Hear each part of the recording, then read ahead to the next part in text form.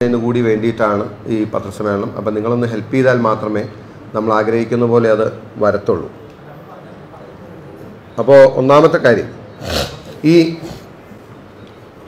GSTയുടെ വിഷയം ഞാൻ ഉന്നയിച്ച പശ്ചാത്തലം ഏതാണെന്ന് നിങ്ങളൊന്ന് ഓർത്തു നോക്കണം. GSTയുടെ വിഷയം ഞാൻ ഉന്നയിക്കാനുണ്ടായ പശ്ചാത്തലം, അതായത് CMRL കമ്പനിയിൽ നിന്നും കോടിക്കണക്കിന് രൂപ, അതായത് 1.72 crores മാസപ്പടിയായി മുഖ്യമന്ത്രിയുടെ മകൾ കൈപ്പറ്റിയെന്ന ഇൻട്രീം സെറ്റിൽമെൻറ്റ് ബോർഡിൻ്റെ ഡിസിഷൻ അല്ലെങ്കിൽ റിപ്പോർട്ട് പുറത്തു വന്ന പശ്ചാത്തലത്തിലാണ് ആരോപണങ്ങൾ ഉയർന്നു വന്നത്. ആ സമയത്ത് CPM സംസ്ഥാന സെക്രട്ടേറിയറ്റിൻ്റെ ഡിഫൻസ്, അവരാണ് വീണ വിജയനെ ഡിഫെൻഡ് ചെയ്യാൻ വേണ്ടി അല്ലെങ്കിൽ പ്രതിരോധിക്കാൻ വേണ്ടി ആദ്യം മുന്നോട്ട് വന്നത് CPM സംസ്ഥാന സെക്രട്ടേറിയറ്റ് ആയിരുന്നു. അവർ പറഞ്ഞത് ഇത് രണ്ട് കമ്പനികൾ തമ്മിലുള്ള നിയമവിധേയമായ അല്ലെങ്കിൽ നിയമപരമായിട്ടുള്ള ഇടപാടാണ്, അത് സുതാര്യമായതാണ്, അതിനു വേണ്ട നികുതിയും അടച്ചിട്ടുണ്ട് എന്ന് CPM സംസ്ഥാന സെക്രട്ടേറിയറ്റിൻ്റെ മറുപടി വരികയും മാസപ്പടി വിഷയം ശക്തമായി ഉന്നയിച്ചതിന് പിന്നാലെ ഈ ഡിഫൻസിൻ്റെ തൊട്ടു പിന്നാലെ CPM എനിക്കെതിരെ ഞാനാണ് നികുതി വെട്ടിച്ചത് എന്ന് പറയുകയും ചെയ്തു. അങ്ങനെ ഒരു കോണ്ടെക്സ്റ്റിലാണ് GSTയുടെ ക്വസ്റ്റ്യൻ ഉയർന്നു വരുന്നത്. ഞാൻ ആവർത്തിച്ച് അടിവരയിട്ട് പറയാൻ ആഗ്രഹിക്കുന്നു, ഈ വിഷയത്തിലെ മെയിൻ പോയിന്റ് എന്ന് പറയുന്നത് മുഖ്യമന്ത്രിയുടെ മകൾ വാങ്ങിയ മാസപ്പടി തന്നെയാണ്. ഒരു സേവനവും നൽകാതെ പൊളിറ്റിക്കൽ ഫേവേഴ്സിന് വേണ്ടിയിട്ട് കരിമണൽ കമ്പനിയായ CMRL, അവർക്ക് ഏറ്റവും കൂടുതൽ സ്റ്റേക്ക് ഉള്ളത്, ഏറ്റവും കൂടുതൽ ആവശ്യം വരുന്നത് പൊല്യൂഷൻ ആയിട്ട് ബന്ധപ്പെട്ട ആ ഡിപ്പാർട്ട്മെൻറ്റ് കൈകാര്യം ചെയ്യുന്നത് CM ആണ്. അങ്ങനെ ഇരിക്കെ CMൻ്റെ മകൾക്ക് കോടാനുകോടി രൂപ മാസപ്പടിയായി നൽകി എന്നതാണ് ഇതിൻ്റെ അണ്ടർലൈനിങ് ഇഷ്യൂ. പിന്നെ it happen to B so that ഈ GSTയുടെ വിഷയം വലിയ ചർച്ചയിൽ വരികയും GSTയുടെ വിഷയം ഒരു സെൻട്രൽ സ്റ്റേജിലേക്ക് കൊണ്ട് അതാണ് വിഷയം എന്ന നിലയിലാണ് CPM ഇപ്പോൾ പറഞ്ഞുകൊണ്ടിരിക്കുന്നത്. അപ്പോൾ എൻ്റെ ഈ പത്രസമ്മേളനം ഞാൻ അന്ന് പറഞ്ഞ കാര്യം എനിക്ക് ഓർമ്മയുണ്ട്.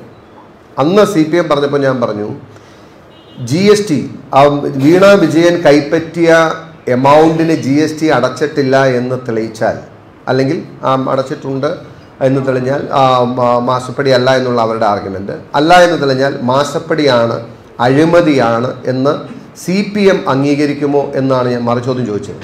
അതിന് പകരമാണ് AK ബാലൻ എന്നോട് ചോദിച്ചത്, തെളിയിച്ചാൽ രാഷ്ട്രീയ പ്രവർത്തനം നിർത്തുമോ, അതല്ലെങ്കിൽ രാഷ്ട്രീയ പ്രവർത്തനം നിർത്തുന്നത് കൂടാതെ മാപ്പ് പറയണമെന്നാവശ്യപ്പെട്ട് കഴിഞ്ഞ ദിവസം AK ബാലൻ കേരളത്തിൻ്റെ പൊതുസമൂഹത്തിന് മുന്നിൽ ആവശ്യപ്പെടുകയും ചെയ്തു. ഇനി നമുക്ക് ക്രക്സ് ഓഫ് ദ മാറ്ററിലേക്ക് പോകാം. ഞാൻ മാപ്പ് പറയണം എന്നാവശ്യപ്പെടാൻ ഇപ്പോൾ ഉണ്ടായ സാഹചര്യം എന്താണ്? ഇപ്പോൾ ഉണ്ടായ സാഹചര്യം, നികുതി വകുപ്പ്, അതായത് ധനവകുപ്പ് ധനമന്ത്രിക്ക് ഞാൻ നൽകിയ കത്തിന് അല്ലെങ്കിൽ ഞാൻ നൽകിയ പരാതിക്ക് മറുപടി നൽകിയിരിക്കുന്നു എന്നതാണ് ഇപ്പോഴത്തെ ഞാൻ മാപ്പ് പറയണമെന്ന് ആവശ്യപ്പെടുന്ന പശ്ചാത്തലം. അപ്പോൾ ആ ലെറ്റർ ഇതുവരെ എന്നെ റീച്ച് ചെയ്തിട്ടില്ല, പക്ഷെ നിങ്ങളുടെ എല്ലാവരുടെയും കയ്യിലുണ്ട്. നിങ്ങൾ പലരിൽ നിന്നും എനിക്കും അത് ലഭിച്ചിട്ടുണ്ട്. അപ്പോൾ ഒന്ന്, ഈ കമ്മ്യൂണിക്കേഷൻ ധനമന്ത്രിയുടെ ഓഫീസും ഞാനും അല്ലെങ്കിൽ എൻ്റെ ഓഫീസും തമ്മിൽ നടക്കേണ്ടതാണ്. എൻ്റെ ഓഫീസിൽ ഇതുവരെ ഈ കത്ത് റിസീവ് ചെയ്തിട്ടില്ല, പക്ഷെ നിങ്ങളുടെ എല്ലാവരുടെയും കയ്യിൽ ആ കത്തിൻ്റെ പകർപ്പ് ഉണ്ട്. അത് വെച്ചിട്ടാണ് ഞാനിവിടെ സംസാരിക്കുന്നത്. ഇനി ഞാൻ നമുക്ക് ആ ലെറ്റർ ഞാൻ നിങ്ങൾക്ക് ഫോർവേഡ് ചെയ്തിട്ടുണ്ട്, ഇല്ലാത്തവർക്ക് എല്ലാവർക്കും വേണ്ടി ഫോർവേഡ് ചെയ്തിട്ടുണ്ട്. നമുക്കൊന്ന് വളരെ ശ്രദ്ധാപൂർവം, നിങ്ങളെല്ലാവരും കെയർഫുള്ളായിട്ടത് ഫോളോ ചെയ്യണം. എഴുതിയിരിക്കുന്നത് എന്താണെന്ന് നോക്കാം. വിഷയം നികുതി വകുപ്പ് എക്സാലോജിക് കമ്പനിയെ സംബന്ധിച്ചുള്ള പരാതി സംബന്ധിച്ച്. ഞാൻ ഒന്നുകൂടി ആവർത്തിക്കുകയാണ്. വിഷയം നികുതി വകുപ്പ് എക്സാലോജിക് കമ്പനിയെ സംബന്ധിച്ചുള്ള പരാതി സംബന്ധിച്ച്. സൂചന: താങ്കൾ 19/8/2023 തീയതിക്ക് ബഹുമാനപ്പെട്ട ധനകാര്യ വകുപ്പ് മന്ത്രിക്ക് സമർപ്പിച്ച കത്ത് എൻ്റെ 2 മാസം മുമ്പുള്ള ധനകാര്യ മന്ത്രിക്ക് നൽകിയ കത്തോ പരാതിയോ അതിനുള്ള മറുപടിയായിട്ട് അതിൽ വിഷയമായി പരാമർശിച്ചിരിക്കുന്ന എക്സാലോജി കമ്പനിയെ സംബന്ധിച്ചുള്ള പരാതി സംബന്ധിച്ച്. എന്നിട്ട് അവരുടെ മറുപടി സൂചനയിലേക്ക് താങ്കളുടെ ശ്രദ്ധ സാദരം ക്ഷണിക്കുന്നു. മേൽ കത്തിൽ താങ്കൾ പറഞ്ഞിരിക്കുന്ന വിഷയം എന്ന് പറയുന്നത് നേരത്തെ മുകളിൽ പറഞ്ഞ ആ എക്സാലോജി കമ്പനിയെ സംബന്ധിച്ചുള്ള പരാതി എന്ന് എഴുതിയിട്ടുണ്ട്. വിഷയം പരിശോധിച്ചതിൽ നിന്നും ഈ വിഷയത്തിൽ നിയമപ്രകാരം ഒടുക്കേണ്ടതായിട്ടുള്ള നികുതി ഒടുക്കിയതായി കാണുന്നുണ്ടെന്ന വിവരം സവിനയം അറിയിക്കുന്നു. ഇതാണ് ഇതിൻ്റെ കോണ്ടെക്സ്റ്റ്. ഇതാണ് ഇപ്പോൾ ധനകാര്യ വകുപ്പ് ഔദ്യോഗികമായി കമ്മ്യൂണിക്കേറ്റ് ചെയ്തിരിക്കുന്ന ലെറ്റർ എന്ന് പറയുന്നത്.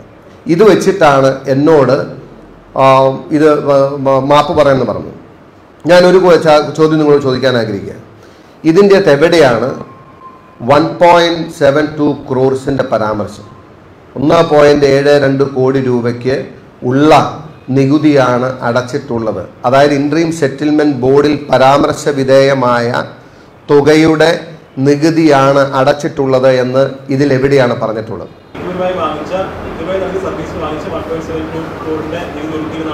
അല്ല, ഞാൻ അതിലേക്ക് വരില്ല. Don't be in A hurry. ഞാൻ പറയുന്നത് ഈ കത്തിൻ്റെ വെളിച്ചത്തിലാണ് ഇന്നലെ ഈ ഒരു കേരളത്തിൽ ഈ ഒരു പെർസെപ്ഷൻ സൃഷ്ടിക്കപ്പെട്ടത്, അല്ലേ? നിങ്ങളെല്ലാവരും കൊടുത്ത വാർത്ത എന്ന് പറയുന്നത് വീണ വിജയനും എക്സാലോജിക്കും അടക്കേണ്ട നികുതി മുഴുവൻ അടച്ചു എന്നല്ലേ പറഞ്ഞു, അല്ലേ? You are saying something. നിയമപരമായി ഒടുക്കേണ്ട നികുതികളെല്ലാം മാത്യു വന്നിരിക്കുന്ന പേപ്പറിലുണ്ട്. നിയമപരമായി ഒടുക്കേണ്ട നികുതികളെല്ലാം അടച്ചു തന്നെയാണ് പറഞ്ഞിരിക്കുന്നത്. അതെ, മാത്യുവിന് ലഭിച്ചിരിക്കുന്ന മറുപടി അത് തന്നെയാണ്. അപ്പൊ അത് 1.72 10.72 ആണെങ്കിൽ ഏതാണെങ്കിലും നിയമപരമായി ഒടുക്കേണ്ട നികുതി എന്ന് പറയുന്നതിന്റെ അർത്ഥം ഒടുക്കേണ്ട നികുതി അല്ല. ഞാൻ പറഞ്ഞത് നിയമപരമായി ഒടുക്കേണ്ട ഏത് നികുതി, നിയമപരമായി ഒടുക്കേണ്ട ഏത് എമൗണ്ടിന് എഗനിസ്റ്റുള്ള നികുതി ഞാൻ പറഞ്ഞല്ലോ. അത് ഇവിടെ പറയണ്ടേ? അത് വിഷയം എന്ന് പറയുന്നത് അതിലേക്കാ വരുന്നത്. വെയിറ്റ് നിങ്ങൾ ഫോളോ ചെയ്ത് പോയാൽ മതി. ഇടയ്ക്ക് ചോദിച്ചോ, കുഴപ്പമില്ല, ഇടയ്ക്ക് ചോദിച്ചപ്പോൾ. അപ്പോൾ ഇതാണ് ഞാൻ വിഷമത്തോടു കൂടിയല്ല, പക്ഷെ ഞാൻ ഇന്നലത്തെ ദിവസം ഞാൻ മാധ്യമങ്ങൾ ശ്രദ്ധിക്കുകയായിരുന്നു. ഞാൻ ഏറെ ബഹുമാനിക്കുന്ന അല്ലെങ്കിൽ ആദരവോടുകൂടി കാണുന്ന, ഞാൻ ഇഷ്ടപ്പെടുന്ന പരിണിതപ്രജ്ഞരായിട്ടുള്ള മാധ്യമപ്രവർത്തകർ പലരും ഇന്നലെ വിചാരണയും വിധിയും പ്രസ്താവിക്കുകയുണ്ടായി. വിചാരണ നടത്തി മാത്യുവിന് സ്ട്രാറ്റജിക്കായിട്ടുള്ള എറർ പറ്റി എന്നുള്ള പറഞ്ഞവരുണ്ട്, മാത്യുവിൻ്റെ നീക്കം പാളി എന്ന് പറഞ്ഞവരുണ്ട്, മാത്യുവിന് തെറ്റുപറ്റി എന്ന് പറഞ്ഞവരുണ്ട്, മാത്യു മാപ്പ് പറയണം എന്ന് പറഞ്ഞവരുണ്ട്, മാത്യു കേരളത്തിൻ്റെ പൊതുസമൂഹത്തോടും മുഖ്യമന്ത്രിയോടും മാത്രമല്ല കോൺഗ്രസ് പാർട്ടിയോടും മാപ്പ് പറയണം, കാരണം ഈ വിഷയത്തെ ഇങ്ങനെയാക്കി കളഞ്ഞതെന്ന് പറഞ്ഞവരുണ്ട്. അപ്പം നിങ്ങളെല്ലാവരും ആ കൺക്ലൂഷനിലെത്തിയത് ഈ ലെറ്ററിൻ്റെ വെളിച്ചത്തിലല്ലേ? ഈ ലെറ്ററിൻ്റെ വെളിച്ചത്തിലാണ്. അപ്പോൾ ധനകാര്യ വകുപ്പാണ് ഇന്നലെ കേരളത്തിൽ മുഴുവൻ ഈ വീണയും എക്സാലോജിക്കും അടയ്ക്കേണ്ട മുഴുവൻ നികുതിയും അടച്ചു എന്നുള്ള ധാരണ, ഒരു ഇംപ്രഷൻ, ഒരു പെർസെപ്ഷൻ ഉണ്ടാക്കിയത്. അത് നിങ്ങളാരും നിഷേധിക്കും. അത്രയും ക്ലിയർ ആണല്ലോ, ദാറ്റ് യു ആർ അക്സെപ്റ്റിംഗ്. ഇനി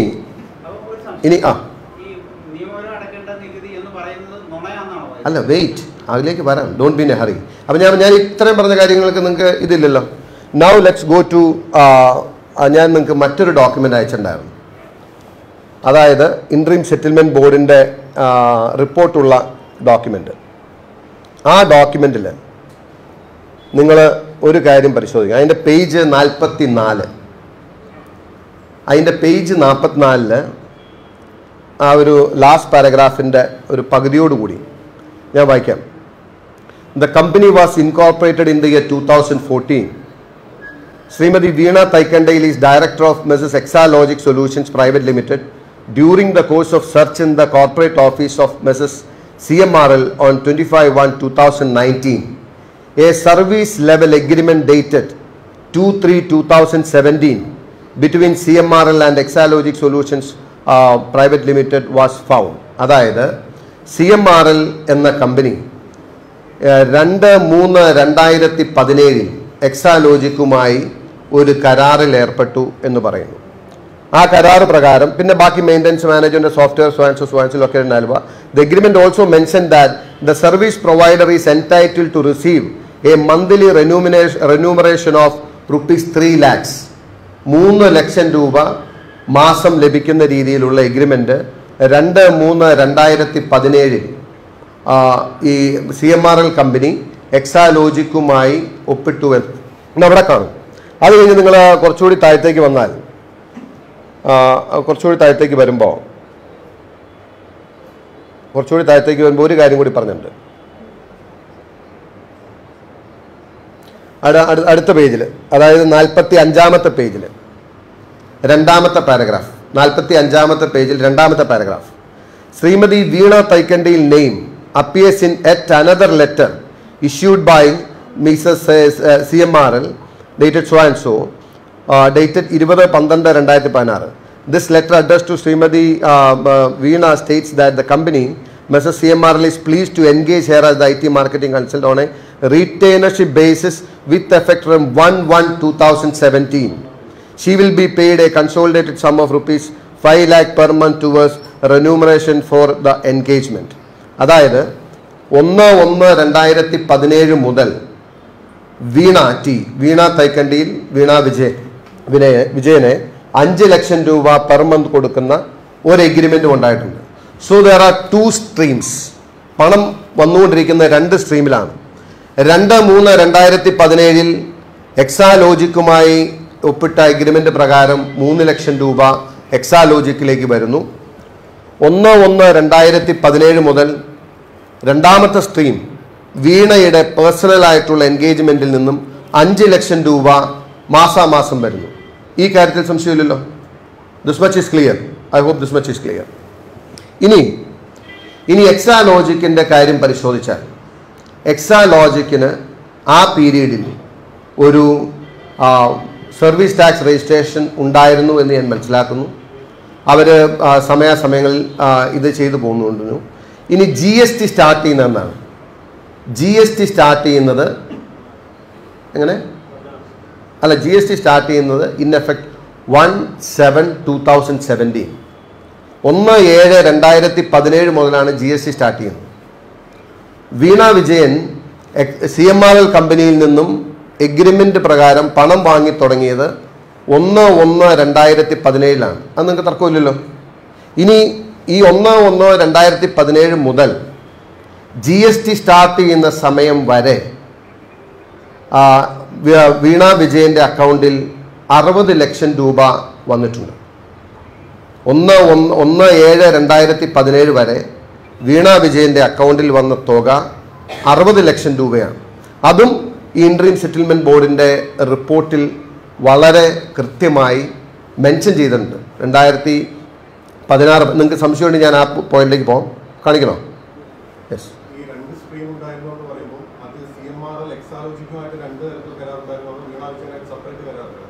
അതാണ് ഞാൻ പറഞ്ഞത്. 2 സെപ്പറേറ്റ് കരാർ.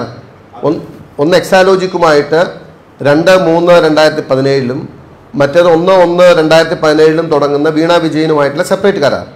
അപ്പോൾ 2 സ്ട്രീമിലൂടെയാണ് പൈസ വരുന്നത്. അപ്പോൾ നമ്മൾ ഇനിയാണ് ക്വസ്റ്റ്യൻ വരുന്നത്. GST സ്റ്റാർട്ട് ചെയ്തതിന് ശേഷം, സോറി ഞാൻ ഒത്തിരി വെയിറ്റ് ചെയ്തത്, പ്ലീസ്. GST സ്റ്റാർട്ട് ചെയ്യുന്നത് 1/7/2017 1/7/2017 GST സ്റ്റാർട്ട് ചെയ്തു. ഇനി ഇന്നത്തെ ഈ പത്രസമ്മേളനത്തിൻ്റെ ഏറ്റവും ഹൈലൈറ്റ് ആയിട്ടുള്ള ഒരു കാര്യം, അതായത് നിങ്ങൾക്കിനി സംശയമില്ല, 1/1/2017 മുതൽ വീണ വിജയൻ CMRL നിന്നും പേഴ്സണൽ കപ്പാസിറ്റിയിൽ പണം വാങ്ങിക്കൊണ്ടിരിക്കുന്നു. 2/3/2017 മുതൽ എക്സാലോജിക്ക് CMRL നിന്നും പണം വാങ്ങിക്കൊണ്ടിരിക്കുന്നു. ഇനിയാണത് ക്രൂഷ്യൽ പോയിന്റ്. ഇനി ഈ ക്രൂഷ്യൽ പോയിന്റ് ഞാൻ നിങ്ങൾക്ക് ഇന്നൊരു ഡോക്യുമെൻ്റ് പുതിയതായിട്ട് ഞാൻ കൊണ്ടുവരാൻ ആഗ്രഹിക്കുന്നത്.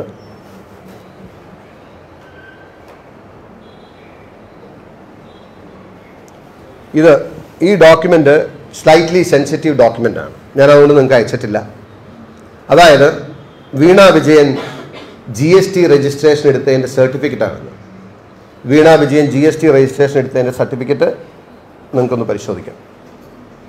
ഇതാണ് വീണ വിജയൻ്റെ GST രജിസ്ട്രേഷൻ എന്ന് പറയുന്നത്.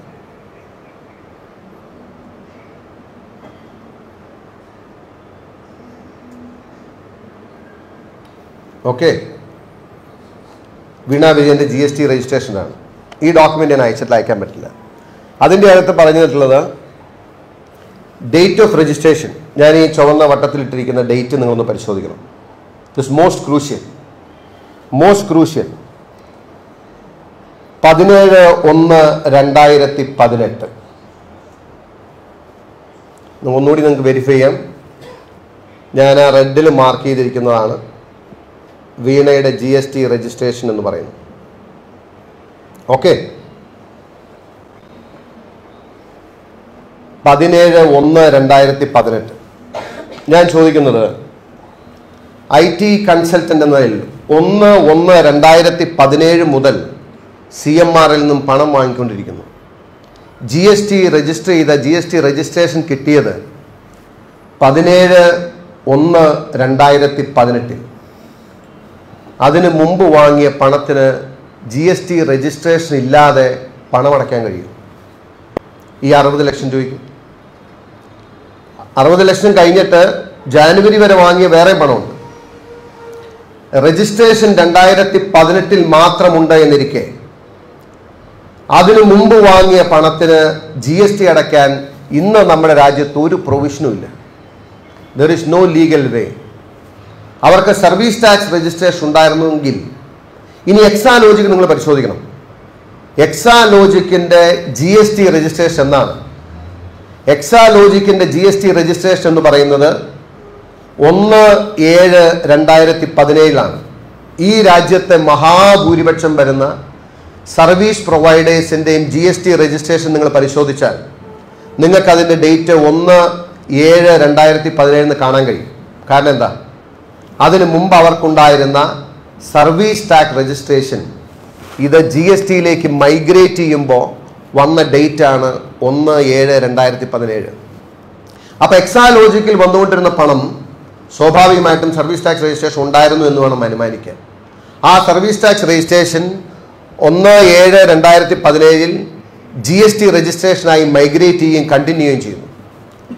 1/1/2017 മുതൽ വീണ വിജയൻ വാങ്ങി വന്നിരുന്ന പണം, അതിൻ്റെ GST എവിടെ ഒടുക്കും? അതിൻ്റെ ഇൻവോയ്സ് എങ്ങനെ ഒരു GST രജിസ്ട്രേഷൻ ഇല്ലാതെ 1/1/2017 മുതൽ വാങ്ങിയ പണത്തിന് ഈ GST ചേർത്തുള്ള ഇൻവോയ്സ് റേസ് ചെയ്യും? എങ്ങനെ GST അടയ്ക്കും? അപ്പോൾ വീണ വിജയന് ലീഗലി ലെജിറ്റിമേറ്റ് ആയിട്ട് GST അടയ്ക്കാൻ കഴിയുന്നത് ഈ പറയുന്ന 17/1/2018 ശേഷം മാത്രമാണ്. അങ്ങനെ ഇരിക്കെ അതിനു മുമ്പ് വാങ്ങിയ പണത്തിന് ഇവരെങ്ങനെ GST അടച്ചു എന്നാണ് പറയുന്നത്. ഇനി അച്ഛന് പ്രത്യേക ആക്ഷൻ കാണിക്കാനുള്ള വൈഭവം ഉള്ളതുപോലെ വീണ വിജയന് മാത്രമായി GST രജിസ്ട്രേഷൻ എടുക്കുന്നതിന് മുമ്പ് GST അടയ്ക്കാൻ കഴിയുമോ ഇല്ലയോ എന്നുള്ളത് ധനമന്ത്രി ഒന്ന് ക്ലാരിഫൈ ചെയ്താൽ നന്നായിരുന്നു. ധനമന്ത്രിയോട് ചോദിച്ച ചോദ്യം ഇതായിരുന്നു. അതായത് ഈ ഇൻട്രീം സെറ്റിൽമെൻറ്റ് ബോർഡിൽ പരാമർശ വിധേയമായ 1,72,00,000 രൂപയ്ക്കും GST അടച്ചു എന്ന ബോധ്യമുണ്ടോ? അത് കിട്ടേണ്ട കാശ് നിങ്ങൾക്ക് കിട്ടിയിട്ടുണ്ടോ? I hope you are clear this much. ഇതിൻ്റെ ഡൗട്ട് ഉണ്ടെങ്കിൽ നിങ്ങൾ ചോദിക്കണം, ഞാൻ എക്സ്പ്ലെയിൻ ചെയ്യാം. താങ്കൾക്ക് എത്ര വേണമെങ്കിലും ഞാൻ എക്സ്പ്ലെയിൻ ചെയ്തു തരാം. അതായത് GST രജിസ്ട്രേഷൻ എടുക്കുന്നതിന് മുമ്പ് 2017 മുതൽ CMRൽ നിന്നും പണം കൈപ്പറ്റിക്കൊണ്ടിരിക്കുകയാണ്.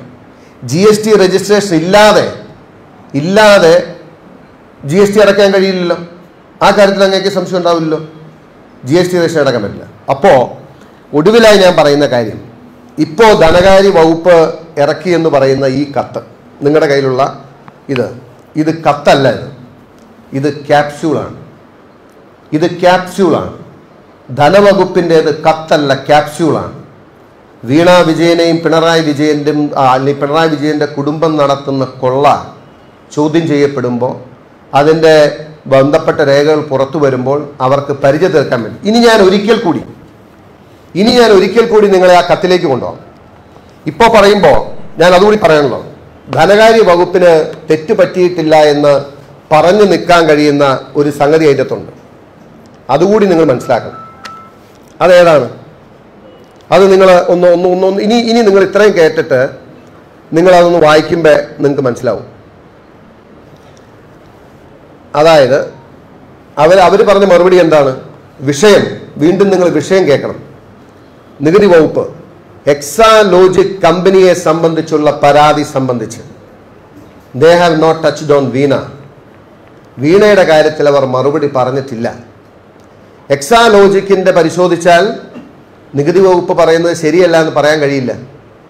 ഒരു വരി മറുപടിയാണ്. മേൽക്കത്തിൽ താങ്കൾ പറഞ്ഞിരിക്കുന്ന വിഷയം പരിശോധിച്ചതിൽ നിന്നും ഈ വിഷയത്തിൽ നിയമപ്രകാരം ഒടുക്കേണ്ടതായിട്ടുള്ള നികുതി ആര് എക്സാലോജിക് ഒടുക്കിയതായി കാണുന്നുണ്ടെന്ന വിവരം സബിന് എക്സാലോജിക് അവിടെ എഴുതിയില്ല. ഈ കത്ത് ക്യാപ്സ്യൂളായി ഇറക്കി കേരളത്തിലെ വളരെ മുതിർന്ന പരിണിതപ്രജ്ഞരായ മാധ്യമ പ്രവർത്തകരെ പോലും പിന്നീട് ഞാൻ പറഞ്ഞില്ല, എൻ്റെ കയ്യിൽ ഈ കത്ത് കിട്ടിയിട്ടില്ല, എൻ്റെ കയ്യിൽ ഈ രേഖ കിട്ടിയിട്ടില്ല. ഞാനൊരു പത്രക്കാരെയും ബ്രീഫ് ചെയ്തിട്ടില്ല. പത്രക്കാരെ ബ്രീഫ് ചെയ്ത് ഈ 1,72,00,000 രൂപയ്ക്കും GST അടച്ചു എന്ന പ്രതീതി ഉണ്ടാക്കി ആ ക്യാപ്സ്യൂൾ സമർത്ഥമായി പ്രയോഗിച്ച് കേരള സമൂഹത്തെ കഴിഞ്ഞ 2 ദിവസം തെറ്റിദ്ധരിപ്പിച്ച് ഈ നിലയിൽ എന്നെ വിചാരണ ചെയ്ത് വിധി പകർന്ന് മാത്യു കുഴൽനാടൻ മാപ്പ് പറയണമെന്ന് പറഞ്ഞപ്പോൾ ഇതുകൊണ്ടാണ് ഞാൻ പറഞ്ഞത് കേരള പൊതുസമൂഹത്തിന് മുമ്പിൽ ഈ ഫാക്ട്സ് എനിക്ക് മുന്നോട്ട് വെക്കണമെന്ന്. 2018 ജനുവരി 17-ാം തീയതി മാത്രം GST രജിസ്ട്രേഷൻ എടുത്ത വീണ അതിനു മുമ്പ് അക്കൗണ്ടിൽ കൈപ്പറ്റിയ പണം, ആ പണത്തിന് GST അടച്ചു എന്ന് പറഞ്ഞാൽ എങ്ങനെയാണ് വിശ്വസിക്കാൻ കഴിയുക? എങ്ങനെയാണ് സാധ്യമാവുക? എങ്ങനെയാണ് അങ്ങനെ ഒരു സംഗതി നടക്കാൻ കഴിയുക? പക്ഷെ ഇപ്പോൾ നിങ്ങൾക്ക് നികുതി വകുപ്പിനെ കുറ്റം പറയാൻ കഴിയില്ല. കാരണം നിങ്ങൾ 1,72,00,000 രൂപയ്ക്ക് വീണയും എക്സാലോജിക്കും അടച്ചു എന്ന് അതിൽ പറഞ്ഞിട്ടുണ്ടായിരുന്നില്ല. But you got such A perception. നിങ്ങൾ അങ്ങനെ ഒരു ധാരണയിൽ ഇന്നലെയും മിനിഞ്ഞാന്നും 2 ദിവസം കേരളത്തിൻ്റെ പൊതുസമൂഹത്തിന് മുമ്പിൽ എന്നെ സംശയത്തിൻ്റെ നിഴലിലും ഞാൻ മാപ്പ് പറയണമെന്നും പറഞ്ഞു. ഇനി കേരളത്തിൻ്റെ പൊതുസമൂഹം തീരുമാനിക്കട്ടെ. ഈ വിഷയത്തിൽ തെറ്റിദ്ധരിപ്പിച്ച് ജനങ്ങളെ കബളിപ്പിക്കാനും ഈ വിഷയം വഴിതിരിച്ചു വിടാനും ശ്രമിച്ച ധനകാര്യമന്ത്രിയാണ് അല്ലെങ്കിൽ ധനകാര്യ വകുപ്പും ധനകാര്യ മന്ത്രിയാണോ മാപ്പ് പറയേണ്ടത്, അതെയോ മാത്യു കുഴൽനാടനാണോ മാപ്പ് പറയേണ്ടത് എന്ന് ഇനി കേരളത്തിൻ്റെ പൊതുസമൂഹം തീരുമാനിക്കട്ടെ എന്നാണ് എനിക്ക് ഈ വിഷയത്തിൽ പറയാനുള്ളത്. ഒരു കാര്യം കൂടി, ഞാൻ മുതിർന്ന മാധ്യമപ്രവർത്തകരെ അഡ്വൈസ് ചെയ്യാനോ അല്ലെങ്കിൽ അവരുടെ തെറ്റുകൂട്ടി ചൂണ്ടിക്കാണിക്കാനോ ഒന്നും ഞാൻ ആളല്ല. പക്ഷെ ഞാൻ പഠിക്കുന്ന നിയമത്തിൽ ഒരു ഗോൾഡൻ പ്രിൻസിപ്പിളുണ്ട്. ഒരു ഗോൾഡൻ പ്രിൻസിപ്പിൾ, ഓഡി ആൾട്രം പാർട്ടം എന്ന് പറയും. Here the other side, here the other side. ഞാൻ ഇതിനോട് പ്രതികരിക്കുമെന്ന് പറഞ്ഞിരുന്നു, വിശദാംശങ്ങൾ പറയുമെന്ന് പറഞ്ഞിരുന്നു. അതായത് എൻ്റെ ഭാഗം കേൾക്കുന്നതിന് മുമ്പാണ് ഞാൻ ഒരുപാട് ആദരിക്കുന്ന, ബഹുമാനിക്കുന്ന, ഇഷ്ടപ്പെടുന്ന, സ്നേഹിക്കുന്ന മാധ്യമപ്രവർത്തകരെല്ലാവരും എന്നെ വിചാരണ ചെയ്ത് ഇന്നലെ വിധിച്ച് ഞാൻ മാപ്പ് പറയണമെന്നും ഞാൻ തെറ്റ് ചെയ്തെന്നും സ്ട്രാറ്റജിക്കലി മിസ്റ്റേക്കായി പോയെന്നൊക്കെ പറഞ്ഞു. ഇനി GSTയുമായി ബന്ധപ്പെട്ട വിഷയം ഇവിടെ കൊണ്ട് ക്ലാരിറ്റി ആകും എന്ന് ഞാൻ പ്രതീക്ഷിക്കുകയാണ്. ഞാനിനി നീട്ടിക്കൊണ്ടുപോകാൻ ആഗ്രഹിക്കുന്നില്ല. പക്ഷേ ഒന്ന് വെയിറ്റ്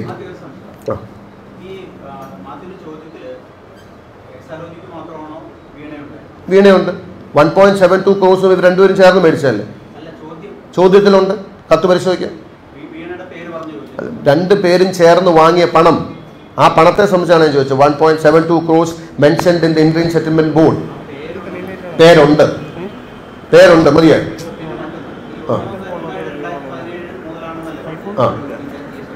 അല്ലല്ല, ഒന്ന് എക്സാലോജിക്കിൻ്റെ 1/7/2017 മുതൽ.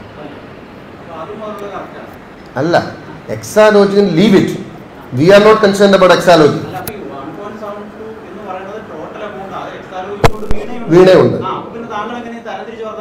തരംതിരിച്ച് പറയണ്ടേ? വീണ GST അടക്കണ്ടേ? 1.15 കോടി രൂപ വീണ വാങ്ങി, ബാക്കി പണം എക്സാലോജിക്ക് വാങ്ങി. രണ്ടിനും GST അടക്കണ്ടേ?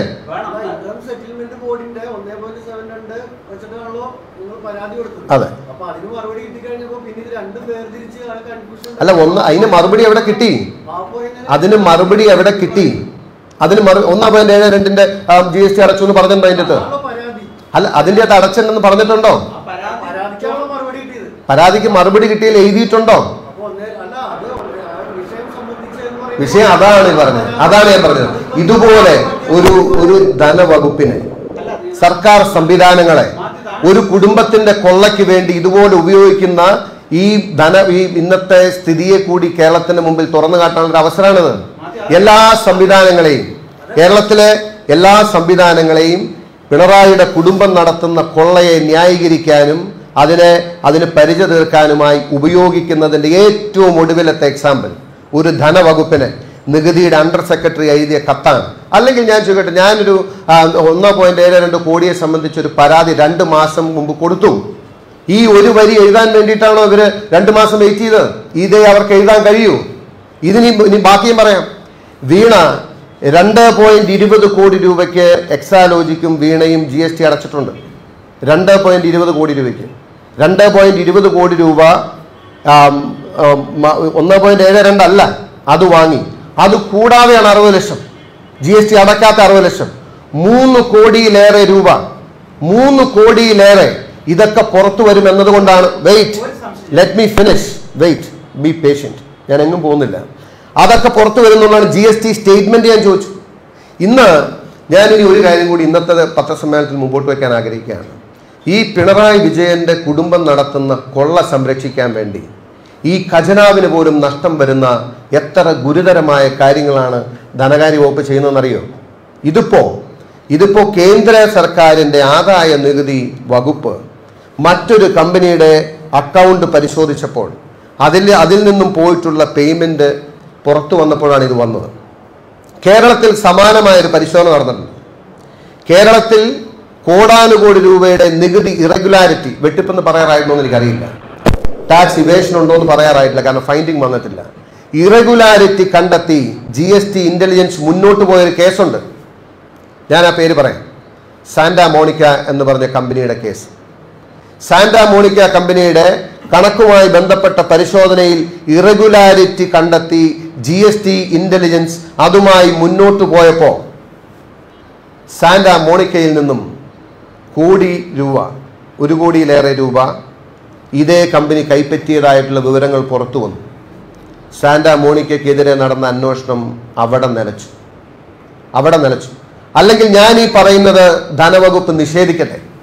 സാന്റാ മോണിക്കയിൽ നിന്നും എക്സാലോജിക് അല്ലെങ്കിൽ വീണ വിജയൻ 1 കോടി രൂപയിലേറെ കൈപ്പറ്റിയിട്ടില്ല എന്ന് ധനവകുപ്പോ ധനമന്ത്രിയോ അതല്ലെങ്കിൽ CPMോ ധൈര്യമായിട്ട് പറയട്ടെ. സാന്റാ മോണിക്കയ്ക്കെതിരെ GST ഇന്റലിജൻസിന്റെ അന്വേഷണം ഇനീഷ്യേറ്റ് ചെയ്തിട്ടില്ലായിരുന്നു എന്ന് പറയട്ടെ. ഈ കുടുംബത്തിന്റെ കൊള്ളയ്ക്ക് വേണ്ടി ഈ കേരളത്തെ ഇതുപോലെ കട്ടുമുടിക്കുന്ന, അല്ലെങ്കിൽ ഒന്ന് ആലോചിച്ച് നോക്കണം, ഒരു ധനവകുപ്പിനെ വെച്ച് ഇതുപോലൊരു ഒറ്റവരി കത്തെഴുതി ഇവരെ സംരക്ഷിക്കാൻ വേണ്ടി CPM എന്ന പാർട്ടി ഈ കുടുംബത്തിന്റെ കൊള്ളയ്ക്ക് വേണ്ടി കാവൽ നിൽക്കുന്നവരെ പോലെ നിൽക്കുകയാണ്. ന്യായീകരിച്ച് AK ബാലനെ പോലുള്ള വളരെ തലമുതിർന്ന പരിണതപ്രത്യരായ നേതാക്കന്മാർ, ബാക്കിയുള്ളവരെ CPM സംസ്ഥാന സെക്രട്ടേറിയറ്റ് അവരെ ഈ കൊള്ളയെ ന്യായീകരിക്കുന്നതിന് വേണ്ടി നിൽക്കുന്നു. ഈ പാർട്ടി ന്യായീകരിക്കുന്നത് മനസ്സിലാക്കാൻ സർക്കാരിന്റെ സംവിധാനങ്ങളെ പിണറായി വിജയന്റെ കൊള്ളയ്ക്ക് പരിചയാക്കുന്നതാണ് ഏറ്റവും ഒടുവിലായി നമ്മൾ കണ്ടത്.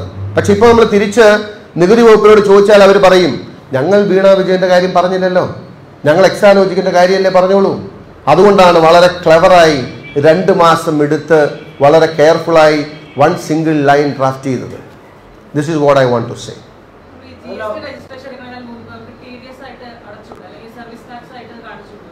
സർവീസ് ടാക്സ് രജിസ്ട്രേഷൻ ആക്ച്വലി ഇല്ല. TDS ടാക്സ് എന്ന് വെച്ചാൽ TDS എന്ന് വെച്ചാൽ ടാക്സ് ഡിഡക്റ്റഡ് സോഴ്സ് ആണ്. അത് പേ ചെയ്യുന്ന ആൾ ഡിഡക്റ്റ് ചെയ്യുന്നത്. GST എന്ന് പറയുന്നത് പണം കിട്ടിയ ആൾ, ഇൻവോയ്സ് റേസ് ചെയ്ത ആൾ, അവർ കളക്ട് ചെയ്ത ടാക്സ് സർക്കാരിലേക്ക് അടയ്ക്കുന്നതാണ്. അങ്ങനെ പറ്റത്തില്ല. സോഴ്സിൽ നിന്ന് കട്ട് ചെയ്തുകൊണ്ട് കാര്യമില്ല. GST രജിസ്ട്രേഷൻ ഇല്ലാതെ TDS is different, GST is different. അല്ല, you are completely mistaken. TDS is completely different, GST is different. ഒരു GST രജിസ്ട്രേഷൻ ഇല്ലാതെ you cannot pay tax. Without a GST registration, you cannot raise an invoice with the tax invoice. Tax registration illade engane tax invoice raise cheyum? So it's impossible. ഇനിയിപ്പോൾ വീണ വിജയന് മാത്രമായി ഈ രാജ്യത്ത് അങ്ങനെ ഒരു സൗകര്യം ഉണ്ടോ എന്നുള്ളത് ധനമന്ത്രി വെളിവാക്കട്ടെ. അതുകൊണ്ടാണ് ഞാൻ പറഞ്ഞത്, if there is any error on my part let him explain. ഇങ്ങനെയാണോ ക്ലാരിറ്റി വരുത്തുന്നത്? ഒരു ധനവകുപ്പ് ഇത്രയും സെൻസേഷണലായിട്ട് ഇഷ്യൂ കേരളത്തിൽ വരുമ്പോൾ ക്ലാരിറ്റി വരുന്നത് ഇങ്ങനെയാണ്.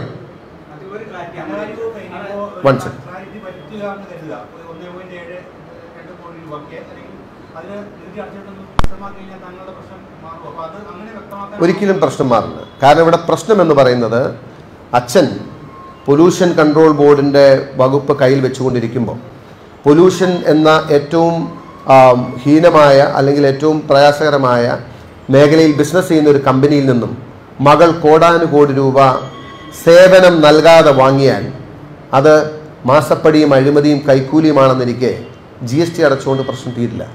So we need to get back to the real issue. ഞാൻ പറഞ്ഞു നിങ്ങൾ GSTയിൽ കുടുങ്ങിക്കിടക്കരുത്. അന്ന് അങ്ങനെ പറഞ്ഞതുകൊണ്ട് ഞാൻ പറഞ്ഞ എൻ്റെ ബോധ്യം ഞാൻ നിങ്ങളെ ബോധ്യപ്പെടുന്നതിന് വേണ്ടിയിട്ടാണ് പറഞ്ഞത്. ഞാനൊരു കാര്യം പറയാൻ ആഗ്രഹിക്കുകയാണ്. ഈ പോരാട്ടത്തിൽ സർക്കാരിൻ്റെ കൂടെ, പിണറായി വിജയൻ്റെ കൂടെ എല്ലാ ശക്തികളുമുണ്ട്. പണം കൊടുത്തവർ അവർക്ക് അനുകൂലമായി പറയും, പണം വാങ്ങിയവർ അവർക്ക് അനുകൂലമായി പറയും, സർക്കാരിൻ്റെ ഏജൻസികൾ അവർക്ക് അനുകൂലമായി പറയും, അവരുടെ CPM എന്ന പാർട്ടി അവർക്ക് മുഴുവൻ പരിചയ തീർക്കും. സംഘടനാ ബലം, സാമ്പത്തിക ശേഷി, അധികാരം ഇതെല്ലാം നിങ്ങളുടെ ഭാഗത്താണെങ്കിലും ഞാൻ ഈ പോരാട്ടത്തിൽ ഞാൻ വിജയിക്കും. കാരണം ദൈവം എൻ്റെ കൂടെയാണ്.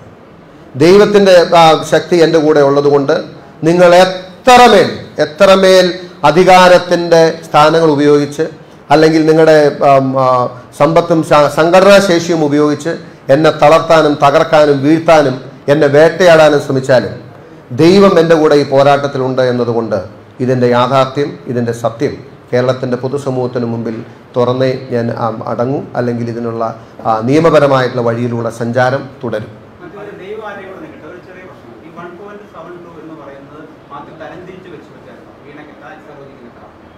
അതതിൻ്റെ തൊണ്ട് സുഹൃത്ത്, ദാറ്റ്സ് ഓൾറെഡി ദേർ. ഉണ്ട്. അതെങ്ങനെ കൃത്യമാണ്? ഞാൻ നിങ്ങളോട് ഒരു കാര്യം ഉത്തരം പറഞ്ഞത്, GST രജിസ്ട്രേഷൻ 2018 ഒരാൾ 2017 വാങ്ങിയ പൈസയ്ക്ക് എങ്ങനെ GST അടയ്ക്കും? അങ്ങൊന്ന് പറഞ്ഞു തന്നാൽ മതി. Just let me. എക്സാലോജിക് അല്ല, വീണ T. എക്സാലോജിക് 1.72 വാങ്ങിയിട്ടില്ല. എക്സാലോജിക്ക് 1.72 മൈനസ് 1.15. 1.15 വാങ്ങിയത് വീണയാണ്. 15 60 ഒരു മാസത്തേക്ക് 60 ലക്ഷം രൂപ 1/17 മുതൽ വാങ്ങിയില്ലേ? അന്നേരം GST രജിസ്ട്രേഷൻ ഉണ്ടോ? അന്നേരം GST രജിസ്ട്രേഷൻ ഇല്ല. അതല്ലെങ്കിൽ ഞാൻ ഈ കാണിച്ചതല്ല വീണയുടെ GST രജിസ്ട്രേഷൻ. വീണയ്ക്ക് 1/7 മുതൽ GST രജിസ്ട്രേഷൻ ഉണ്ടായിരുന്നു എന്നും അതിനു മുമ്പ് സർവീസ് ടാക്സ് രജിസ്ട്രേഷൻ ഉണ്ട് എന്നും നിങ്ങൾ കൊണ്ടുവന്നാൽ ഐ വിൽ കറക്റ്റ് മൈസെൽഫ്. ഏത് ഇത് ഞാൻ കാണിച്ചില്ല. No I cannot pass it on to you. Can just verify. അതല്ല എന്ന് പറഞ്ഞാൽ ഞാൻ പറഞ്ഞില്ലേ, ഞാനിതൊക്കെ പറയുമ്പോഴും എൻ്റെ കയ്യിലുള്ള ഫാക്ട്സിന് തെറ്റുപറ്റിയിട്ടുണ്ടെങ്കിൽ ഞാൻ നിഷേധിക്കില്ല. This is the thing. നോക്കിക്കോളൂ. ഞാനായിട്ട് നൽകുന്നത് അല്ല, ധനമന്ത്രിക്ക് പരിശോധിക്കാമല്ലോ. ഞാൻ ഈ പറയുന്നത് തെറ്റാണെങ്കിൽ അദ്ദേഹം പറയാമല്ലോ. അദ്ദേഹം എന്താണ് ഇത്രയും. അതുകൊണ്ട് ഇനി മാത്യു കുഴൽനാടനാണോ മാപ്പ് പറയേണ്ടത്, ധനമന്ത്രിയാണോ മാപ്പ് പറയേണ്ടത് എന്ന് കേരളത്തിൻ്റെ പൊതുസമൂഹം തീരുമാനിക്കും.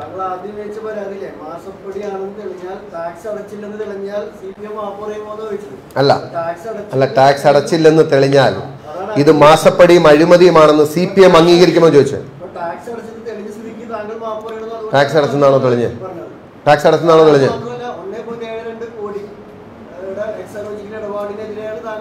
അല്ല, 1.72 കോടി എക്സാലോജിക്കിന്റെ അല്ല സുഹൃത്ത്.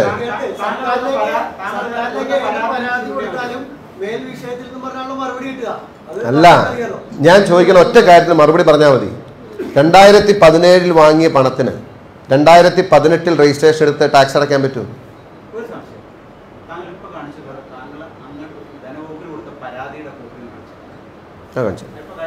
ഉണ്ടോ?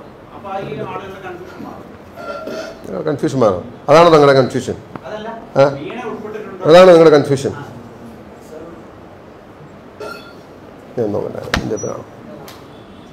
നിങ്ങൾക്ക് അത് കാണിച്ചാൽ നിങ്ങളുടെ കൺഫ്യൂഷൻ മാറും എന്നുണ്ടെങ്കിൽ അത് കാണിച്ചാൽ നിങ്ങൾ ഓക്കെ ആവുമല്ലോ അല്ലേ?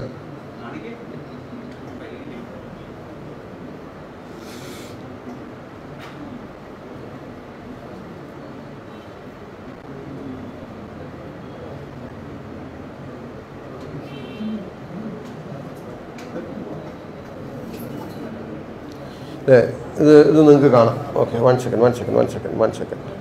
ഓക്കെ, ഇതുണ്ട്. ഇതാണ് ഫിനാൻസ് മിനിസ്റ്റർക്ക് കൊടുത്ത കത്ത് to Shri KN Balagopal. Okay, അല്ലല്ല, ഞാൻ അതിൻ്റെ കൺസേൺ ലൈൻ വായിക്കാം. No service provider. The receipt of amount of rupees 1.72 crore for which IGST at 18% is deductible and due to the government. I refer to 1.72 crores. അല്ലാണ്ട് എക്സാലോജിക്ക് മേടിച്ച പൈസയെ കുറിച്ച് മാത്രമല്ല പറഞ്ഞത്. അത് Exalogic വാങ്ങിയതല്ല. Exalogic plus Veena personal account for which she doesn't have a GST registration in 2017. മലയാളത്തിൽ പറഞ്ഞിട്ട് മനസ്സിലായില്ല, ഞാൻ ഇംഗ്ലീഷിൽ പറയാം. You didn't get the point?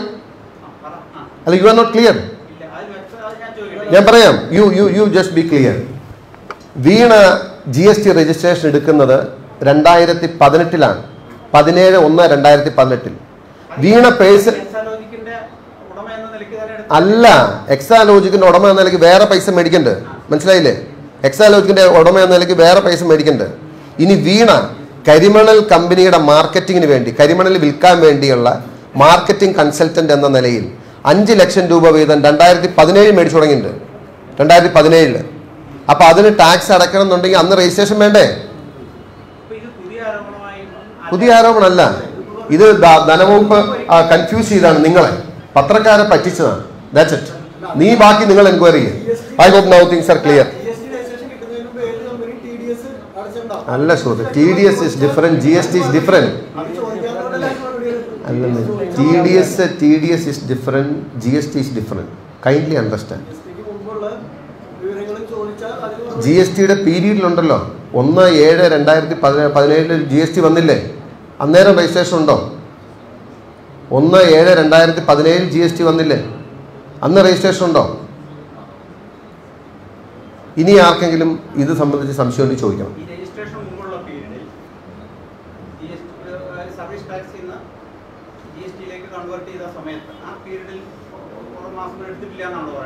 അല്ല, 2017 മുതൽ അടച്ചതായി കാണുന്നില്ല. അതെ,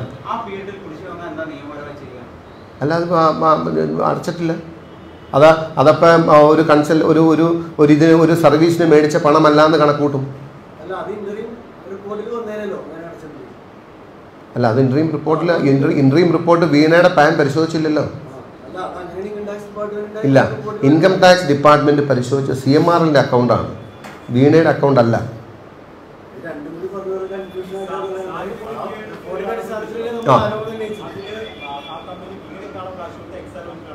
എക്സാലോജി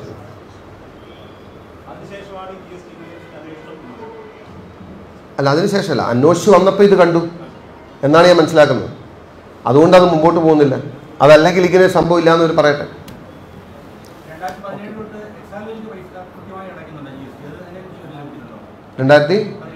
അതാണല്ലോ നികുതി വകുപ്പ് പറഞ്ഞത്.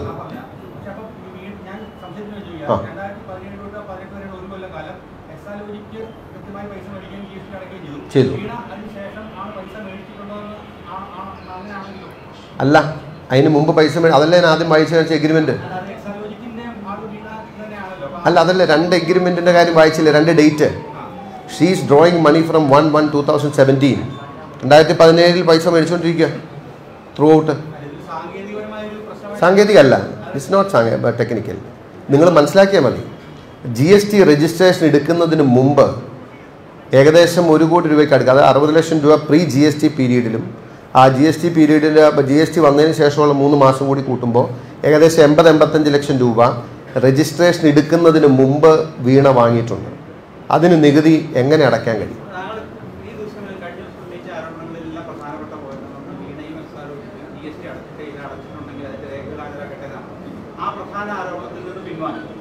അതാണ് ഇത്ര നേരം പറഞ്ഞപ്പോൾ എനിക്ക് മനസ്സിലായത്. GST 17 മുതൽ 18 വരെ GST അടച്ചിട്ടില്ല എന്ന് ഞാൻ പറയുമ്പോൾ ആ ആരോപണത്തിൽ നിന്ന് പിൻവാങ്ങിയെന്നാണ് മനസ്സിലായത്. അല്ല, 1 രൂപ പോലും അടച്ചിട്ടില്ല എന്ന് ഞാൻ ആരോപിച്ചില്ല. ഞാനിത് പറയുമ്പോൾ ഞാനാണ് പറഞ്ഞത് പാർഷ്യലി പെയ്ഡ് ആണെന്ന് ഞാനാണ് ആദ്യം പറഞ്ഞത്. ഞാൻ പറഞ്ഞത് you are completely mistake. Sorry, I feel sorry four. നിങ്ങളിവിടെ GST അടച്ചിട്ടേ ഇല്ല എന്ന് മാത്യു കുഴൽനാടൻ പറഞ്ഞതായി താങ്കൾക്ക് തെളിയിക്കാന്നുണ്ടെങ്കിൽ I will do what ever use. അതായത് നിങ്ങൾ ഉപയോഗിച്ച ഭാഷയുണ്ടല്ലോ, GST അടച്ചിട്ടേ ഇല്ല എന്ന് ഞാൻ പറഞ്ഞതായിട്ട് എവിടെയെങ്കിലും അങ്ങേക്ക് കാണിക്കാന്നുണ്ടെങ്കിൽ I will do what ever use. തെറ്റാണെന്ന് തെളിയിച്ചാൽ താൻ മാപ്പ് പറയാന്നാണ് അങ്ങ് പറഞ്ഞത്. ഇപ്പോ അത് തെറ്റാണെന്ന് ധനവകുപ്പിന്റെ രേഖകളിൽ വന്നു കഴിഞ്ഞു. ധനവകുപ്പിന്റെ രേഖ വന്നോ? പുതിയൊരു ആരോപണം അല്ല, ധനവകുപ്പിന്റെ രേഖ വന്നോ? പുതിയ ഇന്റർപ്രിട്ടേഷൻ ആയിട്ട് വന്നു. ധനവകുപ്പിന്റെ രേഖയിൽ വന്നു. I know, I mean you will have to do this. നിങ്ങൾക്ക് ഇത് ചെയ്ത് പറ്റൂ. സോറി.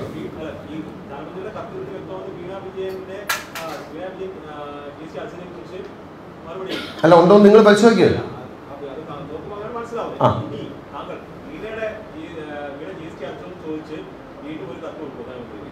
അല്ല, അത് ഞാൻ പരിഗണിക്കും. ഫർദർ ക്ലാരിറ്റി ഞാൻ വരുത്തണോ അതെയോ ധനമന്ത്രി വരുത്തണോ നോക്കാം. Now it the ball is in his court. He we need to. ഞാൻ ചോദിക്കട്ടെ, നിങ്ങൾ മാധ്യമപ്രവർത്തകർ ഗോട്ട് ക്യാരിഡ് അവേ. നിങ്ങളെ എങ്ങനെയാണ് അദ്ദേഹം ഇങ്ങനെ ഒരു പെർസെപ്ഷനിലേക്ക് എത്തിച്ചത്? ധനവകുപ്പായതുകൊണ്ടാണ്. എത്രയോ പേര് പറയുന്നത് കേട്ടു. സർക്കാർ സ്ഥിരീകരിച്ച നിലയ്ക്ക്, ധനവകുപ്പ് സ്ഥിരീകരിച്ച നിലയ്ക്ക് നിങ്ങൾ പത്രക്കാരെ സമർത്ഥമായി കബളിപ്പിക്കുകയല്ലേ ഇത്? അതല്ലെങ്കിൽ അദ്ദേഹം പറയട്ടെ, വീണ വിജയന് 2018 മുമ്പ് GST രജിസ്ട്രേഷൻ, ഞാനിപ്പോൾ കാണിച്ച വീണ വിജയന്റെ രജിസ്ട്രേഷൻ തെറ്റാണെങ്കിൽ ഐ വിൽ കറക്റ്റ് മൈസെൽഫ്.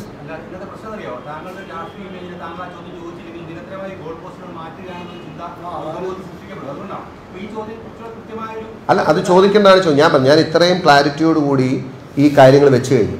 ഇനി നിങ്ങൾ തീരുമാനിക്കുക, ഇനി ആരാണ് ഇതിൻ്റെ ക്ലാരിറ്റി വരുത്തേണ്ടത്? ഇനി ആരാണ് ക്ലാരിറ്റി? കാരണം ധനവകുപ്പ് ക്ലാരിറ്റി ഉണ്ടാക്കാൻ വേണ്ടിയാണല്ലോ കത്തയച്ചത്.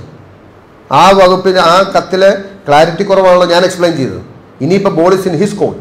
Let the finance minister come and say whether Veena has remitted GST or not. ഇനിയിപ്പോൾ AK ബാലനോട് ചോദിച്ചിട്ട് കാര്യമില്ല. കാരണം അദ്ദേഹം പാവം ഇവർ പറയുന്ന വിശ്വസിച്ച് ഏറ്റു പറയുന്ന ആളാണ്. കാരണം ഇത് പറയുന്ന എന്തും ഏറ്റു പറയാൻ മാത്രമാണ് അദ്ദേഹത്തിന് കഴിയത്തുള്ളൂ. I don't think he is. അതുകൊണ്ടാണ് വേറെ ആരും വരാത്തത്. ഡിഫെൻഡ് ചെയ്യാൻ വരാത്ത കണ്ടില്ലേ? എന്തുകൊണ്ടാണ് ധനമന്ത്രിയായി MLAക്ക് കത്ത് മറുപടി കൊടുക്കാത്തത്? നികുതി സെക്രട്ടറിയുടെ മറുപടി ഇത്രയും കോംപ്ലിക്കേറ്റഡ് ആക്കുന്ന എന്തിനാണ്? ഇത്രയും കൺഫ്യൂസിങ് ആക്കുന്ന എന്തിനാണ്? അപ്പോൾ ഈ പിണറായി വിജയൻ്റെ കുടുംബത്തിൻ്റെ കൊള്ളയ്ക്ക് വേണ്ടി സർക്കാരിൻ്റെ എല്ലാ സംവിധാനങ്ങളെയും ഇവർ ഉപയോഗിക്കുകയും പരിചയ തീർക്കാൻ ഉപയോഗിക്കുകയും ചെയ്യുന്നു എന്നുള്ളതാണ് യാഥാർത്ഥ്യം. Okay, I hope that sufficient. Sorry. അല്ല, മാസപ്പടി വിഷയത്തിൽ we need to get back to the original issue.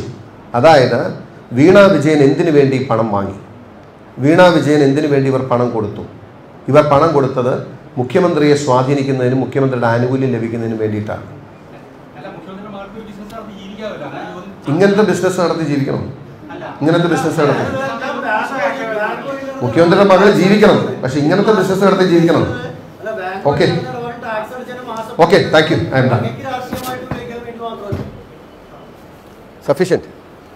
You did your job. That's all.